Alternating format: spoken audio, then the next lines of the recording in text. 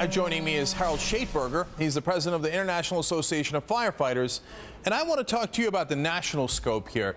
What do you think? Do you think that the momentum here for this hard right-wing ideology has kind of stopped cold in its tracks, given what you're seeing out of the governors, whether it's Daniels in Indiana, Kasich in Ohio, even Chris Christie saying, oh, no, collective bargaining, this is totally okay?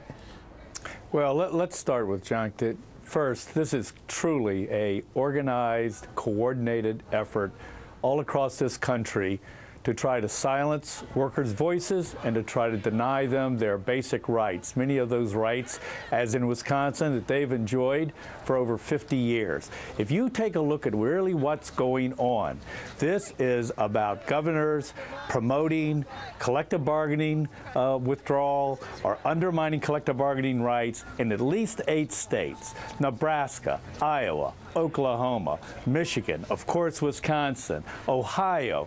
I mean, if you layer that on top of 12 states, right-to-work laws now being considered. New Hampshire just passing it in their House of Representatives, a bill to undermine and gut workers' rights and the ability for unions to represent workers. If you take a look at paycheck deception laws that they call protection laws to silence workers in the political arena, 15 states. If you look at the laws that were passed in Alabama to deny workers the ability to simply deduct dues from their paycheck so that they could be members of their unions, that's now in Tennessee, moving into Oklahoma, several other states. This is a coordinated attack to try to assault and gut America's labor movement, and they're using the old tactics of divide and conquer. Right. Whether they're trying to divide the private sector workers from public sector workers, or as in Wisconsin, they thought they would divide us by trying to give firefighters, cops, and troopers a little something, take it away from everybody else, hoping that we would battle amongst ourselves while they just stand on the sidelines. And that's not working. We are united in Wisconsin. And it's, it's a credit to the firefighters who say, hey, look, even though this didn't affect me, I'm still going to fight for my fellow worker. So now the real critical question, if you ask me, is, did this work against the Republicans? So they tried this, as you said, and they wanted to spread it to other states. We've been showing it all week, all their attempts to try to spread it to other states. But now it looks like they're in a little bit of a retreat. Did they screw up here? Was this a tactical mistake? Did they lose?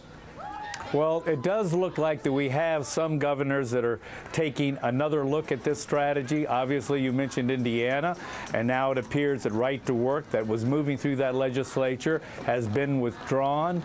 You're taking a look at Michigan, where the governor there looks like he is slowing down the effort to undermine their collective bargaining law. I believe it's fair to say, taking the position, let's see how Wisconsin works out.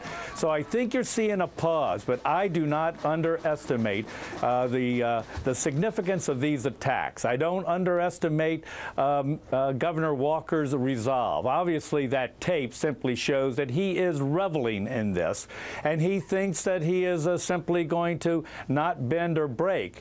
And I can tell you this is what's really sad. The public needs to understand. The employees in Wisconsin have been trying to meet with the governor. He refuses to meet with them. They've made it clear that they understand that they have to pay more toward their pension, more toward their health care. But this isn't about the budget.